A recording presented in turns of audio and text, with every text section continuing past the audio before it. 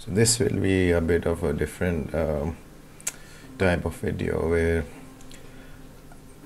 I'm just gonna share my experience of having a heart attack at the age of 38, where I was shocked. Everyone was shocked, and so yeah, just to give you a context, like uh, I don't smoke a lot. I like smoke 10 cigarettes a day or something, and drink a little bit on and off, and like we all compare, right? Uh, so comparatively, I don't smoke a lot, and I don't drink a lot, and health-wise, I don't really eat red meat, mutton or beef. Just sometimes, mostly veggies, white meat, so compared to typical Pakistanis, I don't eat oily food and stuff. I eat quite healthy food, and then again, keeping the age in mind, I was already on my way of having a morning routine, working out in the morning, swimming on and off. I got myself like the smartwatch to know about my health recently as well. Ordered some walking shoes. We did start walking as well in the neighborhood, in the park near our house. And yeah, like everyone else who suffered the last 2 years of the whole lockdown and stuff. So we tried. I had like a rebounder, which is like a trampoline, and a stepper as well. So yeah, I was trying to take care of myself, and I did not expect this. I did not expect to get a heart attack, and that too a major, massive one, where I almost died. And yeah, now I'm sitting here telling you all this, and I thought I should share my experience with everyone out there, because it was what an experience it was.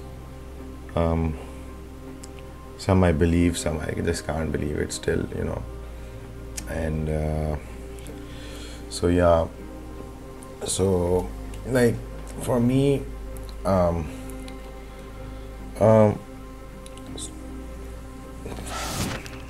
just a second, I'm still like, so so we went to this place called Sakichan. It's like a day trip, and because one of the museums over there was closed, so we decided just to stay back over there. And yeah, so while driving around, we were just driving. This is a small town. We were driving around, and we just go see that town is almost finished. And then I was like, okay, let's see what's that. Let's go a little bit more, and then we turned the car, and that's when we saw the clinic over there. The local small hospital / clinic was there. Anyways, fast forward, next day in the morning I went, and I was flying the drone outside the place we were staying, and then yeah, I got up with Naz, and then went to the paddy fields. And we went to the paddy fields the day before as well, but this time we went there for the museum, and it was like about 11 o'clock. And so I told her, like, let me fly the drone first, get the shots of the paddy field, and then meanwhile she was getting the tickets. So while I was flying the drone, I just felt like this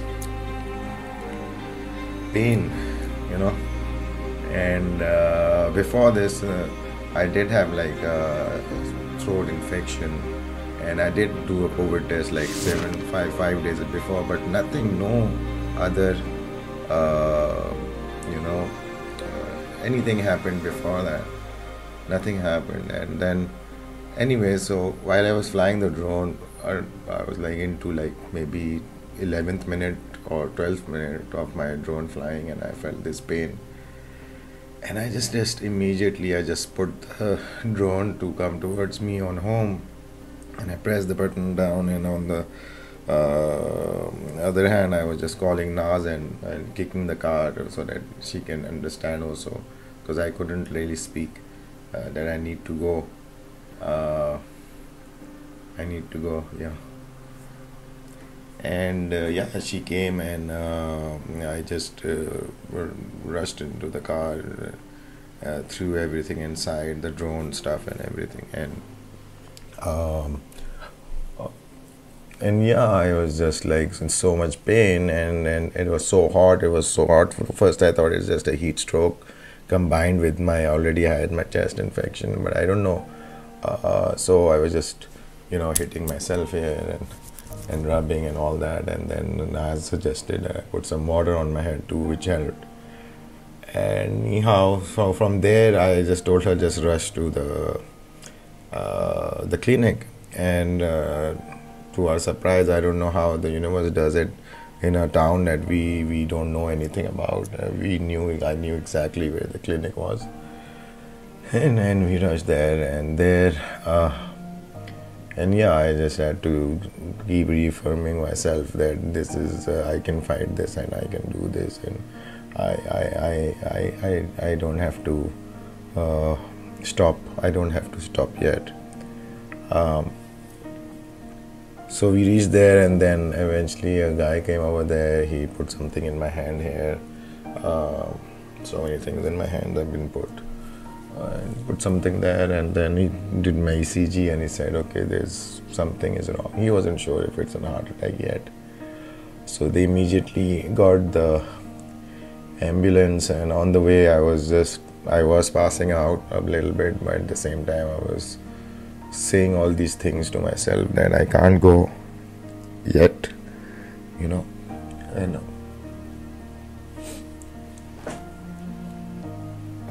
yeah, all those things, just to be strong and stuff.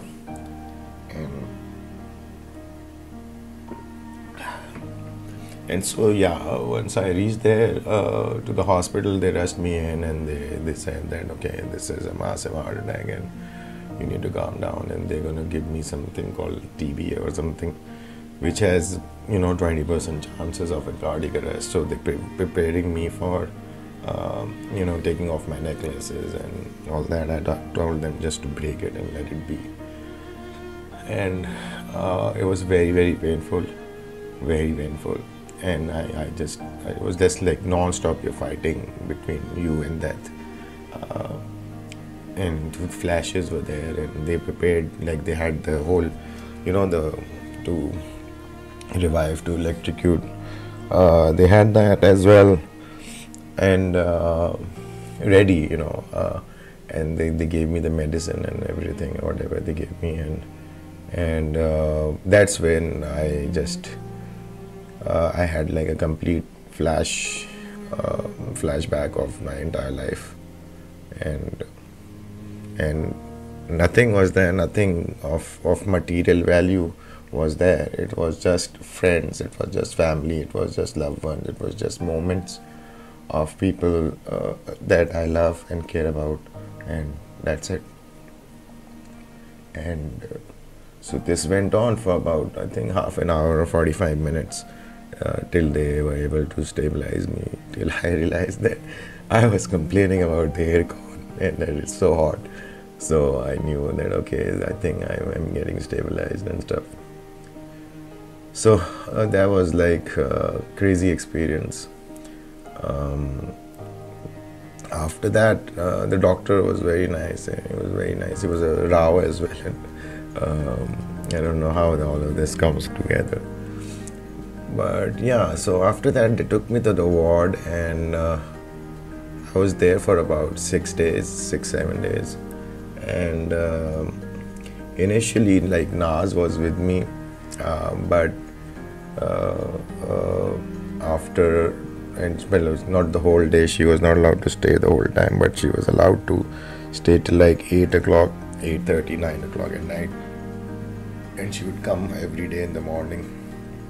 So only during that time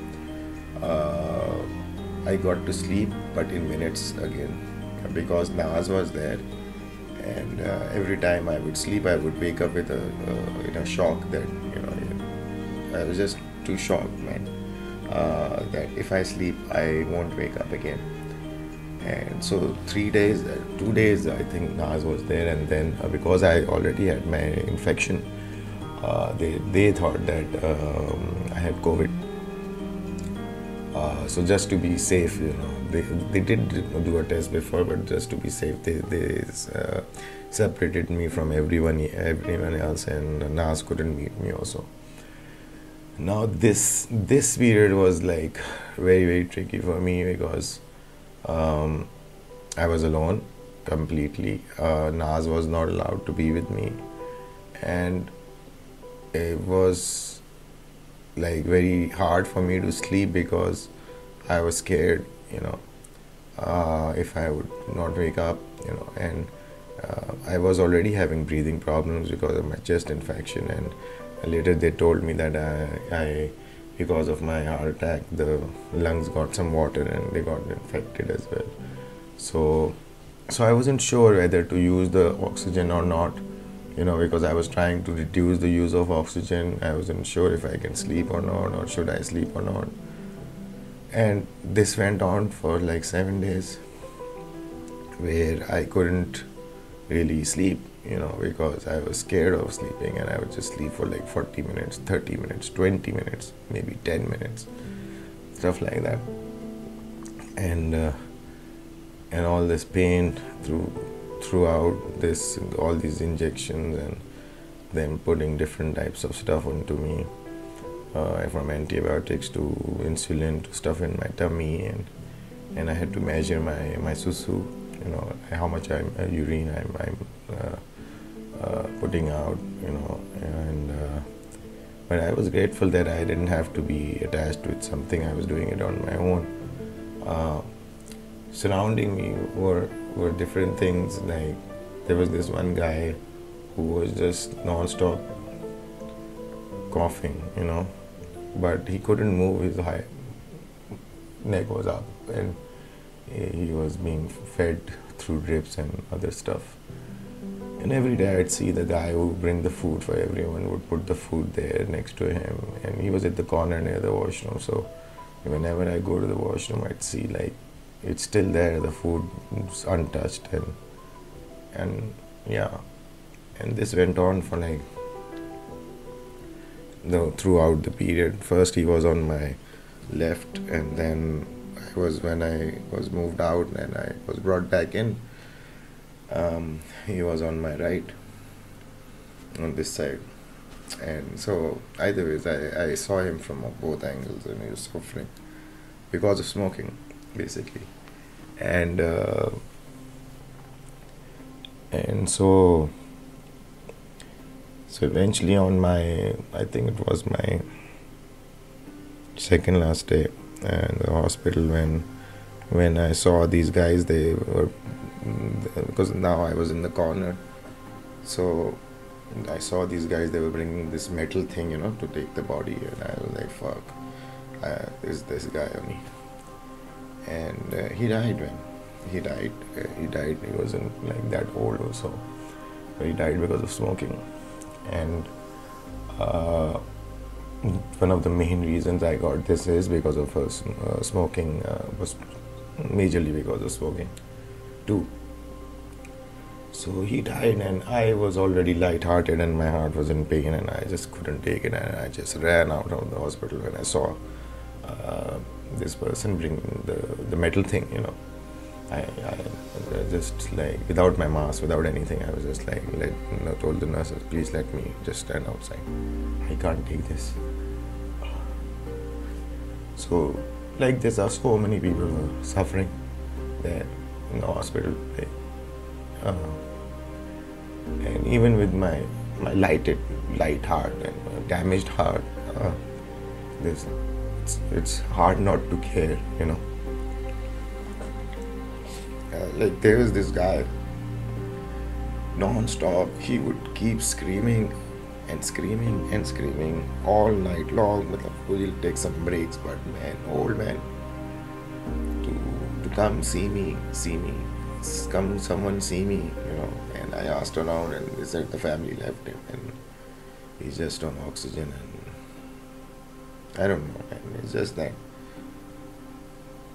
And anyways, throughout this suffering and going through this, after knowing this, that cardio came, their specialist came, and they said, okay, fine. They think that my lungs are okay, and I'm stable now, and my heart is stable comparatively, but I need to go to an angio immediately. So on Friday, like almost after a week of staying in the hospital, I was discharged from the hospital, and then we drove basically. We came back here. We came back home. We rested a little bit, and by the way, it was so hot over there in the hospital. I was just dying of heat as well. And thanks to my friends, whoever came and visited, and thanks to the friends who brought me stuff, and they got me an air cooler, so that was helpful. Still, it was super hot. Anyhow, so sitting in the car was like a blessing for me, and with the aircon and everything, I was like, wow, it's amazing. Because I couldn't choose, right? We can't choose. The hospital chose me, and it was a public hospital, and I had to, like, that was that. Anyways, so we drove back, and then we went to the. We had an appointment at 7, so we reached home like back by 5. We rested a little bit. Went for the appointment. Doctor saw the reports and everything, and he told he told us that this was massive, and how did you, like, it was just minutes, if I would not have reached the hospital a few minutes up and down, and I would have succumbed to this shit and died. And it's just like how see, from my place, I have no idea where I would go for a hospital, but in a place which is like 1.5 hours away from where I live, in a strange small town, I knew where I had to go. So this is all universe and Allah, and how it does things. And so he told us that definitely 1 stunt for sure, 2 or maybe more could possible, very, very possible. So yeah, I came back, and this was on Friday, and then we agreed to move forward and do this. Like, I got admitted on Sunday to the hospital, and then Monday morning was my procedure. So that whole time, so many prayers from so many people from all around the world, from my partner, how Naz handled this, it's amazing. And so yeah, throughout I was like, I have to fight this, I have to be strong. And I couldn't read messages from people because I just couldn't. It was just, now I know that how the heart responds to feelings and emotions, because especially at that time, during that crucial time, I couldn't read anything because it would really literally pain. So I had to stop, doing that. And once I actually had another attack because of reading all of these things, where they give you that pill to put in the tongue and stuff during my stay in the hospital. So it's really, really difficult, but during this time, all these people, everybody prayed and prayed in different languages, in different religions, in different parts of the world for me. I'm so grateful for that. I'm so grateful that I have so many people who love me. And And yeah, so on Sunday we were like, oh, okay, uh, this is what's going on, and it was very tense as well. I was trying to be positive, goof everyone around in the family groups, because I can't tell them, you know, like, what's really going on.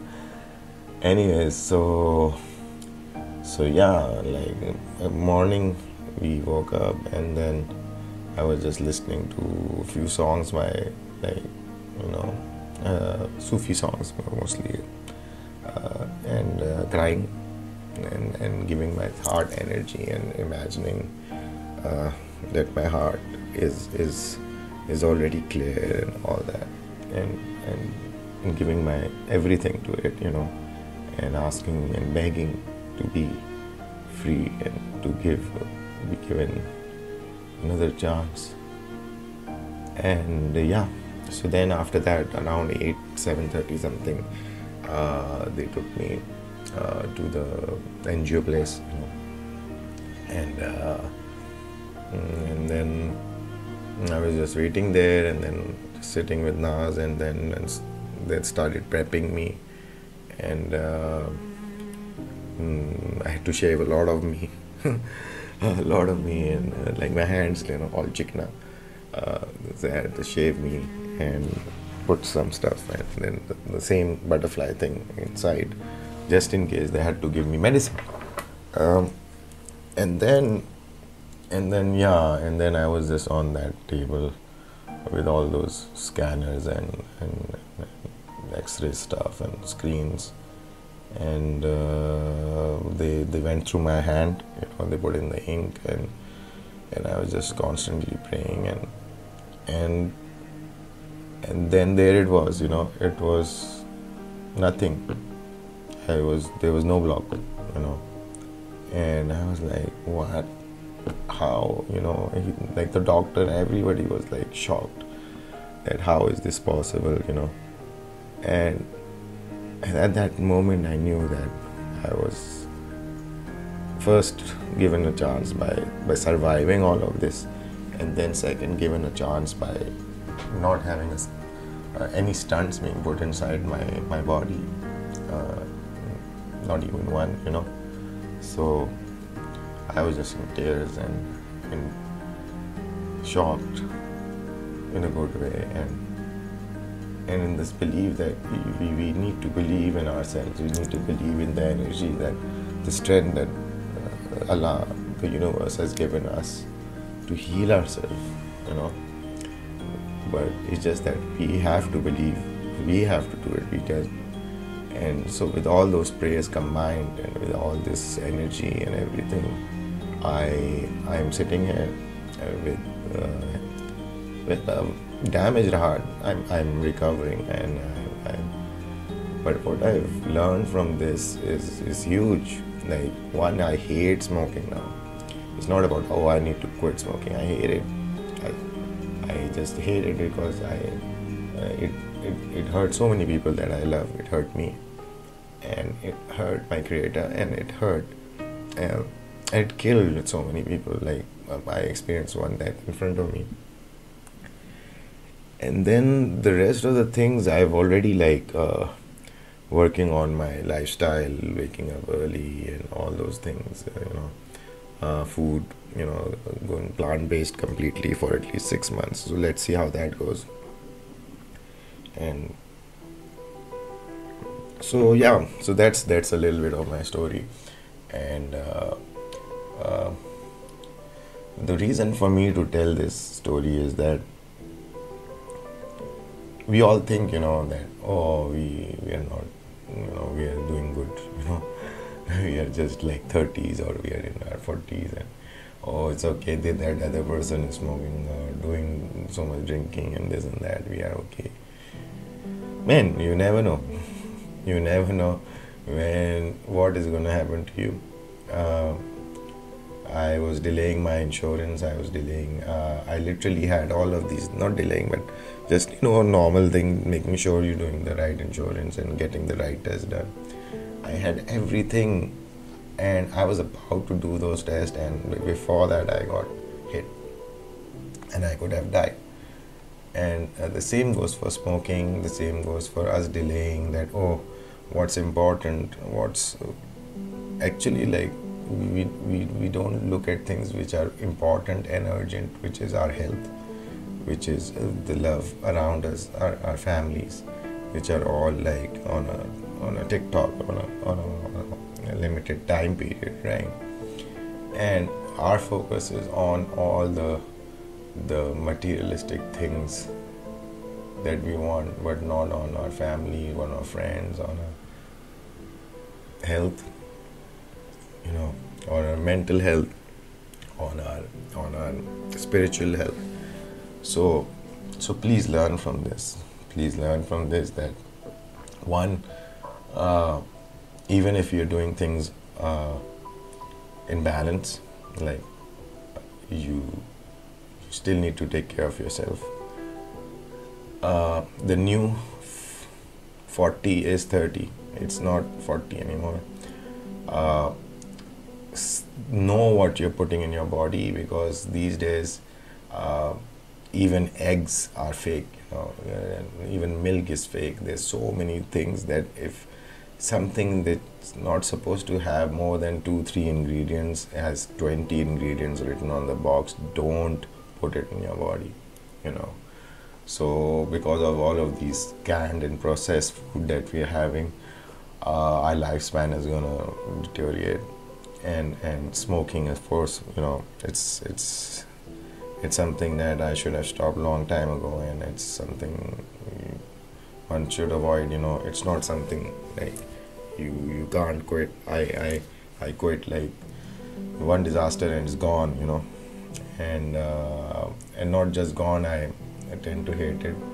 I don't know if I should thank the experience of a guy dying in front of me or not, but yeah, that is something I can never forget. His whole suffering for 7 days because of smoking, and how he just passed away. And so yeah, just take care of yourself and work out and take out time for your loved ones.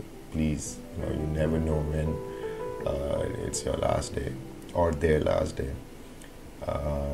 And spend time living a bit, you know, not just trying to survive this whole fiasco. And take care of yourself. And so will I. I've learned a lot from this, and I truly believe that this is a miracle, and I've been given another chance, and I really want to utilize this chance, use this chance to spend more time with my family, my loved ones, my friends, my partner, of course. She's just amazing. And eating healthy and living a longer life and enjoying this life, this beautiful life that Allah has given us, this universe has given us. So yeah, thank you to listening to all of my blabbing and whatever. But I think it's important to share such experiences. And yeah, so that's about it. Over and out.